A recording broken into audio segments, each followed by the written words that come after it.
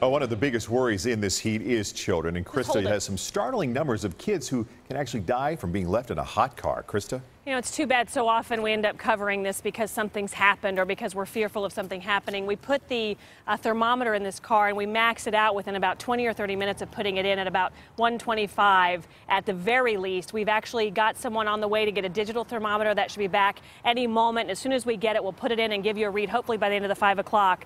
What would you think? How hot do you think it gets? Kids in Cars tells us that on average 38 kids a year die because they're accidentally left in a hot car or they climb into a car and someone doesn't know it. 38 a year.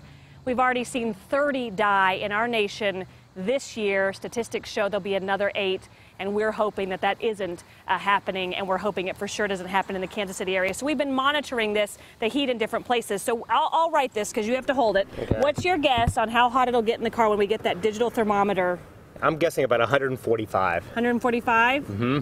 That's Jeff's guess. I'm going to say 165. 165. And then when you guys at home think about what you think, and we'll write the real number right here when we get that digital thermometer, and almost as hot in the sun right now. Oh, I know. And what's interesting, I've noticed, if you look at the thermometer here, it's on the 120, but the one in the car is past the 120. So it's pretty much maxed out here, right at around 120. In the car, it's definitely going to be hotter. That's the greenhouse effect. The heat actually the sunlight enters the car, and then it can't escape, so it keeps building on itself.